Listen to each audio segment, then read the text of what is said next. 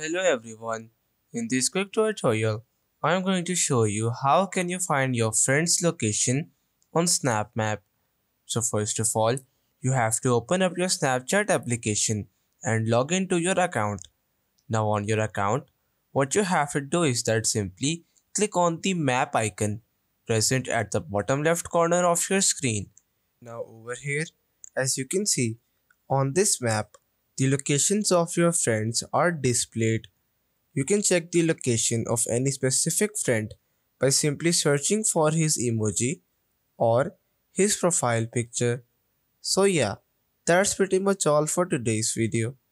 Consider subscribing to our channel for more informative videos in the future. Until then, stay safe.